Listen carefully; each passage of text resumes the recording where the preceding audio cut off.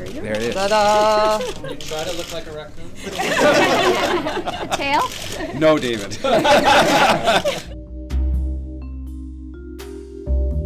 We've discovered that the members of Raccoon Nation are smart, they're hungry, and they're determined. But our job, together with our private sector reinforcements, is to show them that we are smarter. Defeat here, and I think the people of Toronto would agree with this, defeat is not an option. As you know, the Green Bin program has very successfully collected organic waste, and we have it turned into compost. Almost 50% of household garbage is organic waste, so we have environmental as well as big cost reasons to want this program to continue to be a success.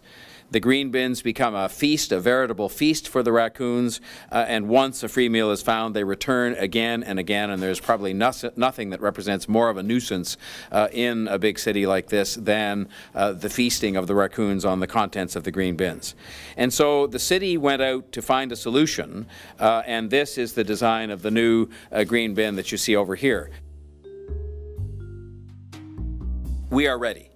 We are armed. We have used even the most complicated of surveillance techniques, as you'll see, to spy on the activities of raccoons with both the old bins and the new bins.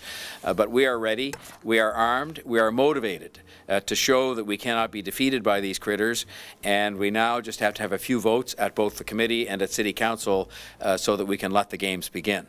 And this isn't a game. If it's a game, it's a serious game, and I think that people are with us on this one, wanting to make sure that we can do a better job of not only taking away their organic waste, but also making sure that we defeat the forces of the Raccoon Nation that have frustrated us for such a long time.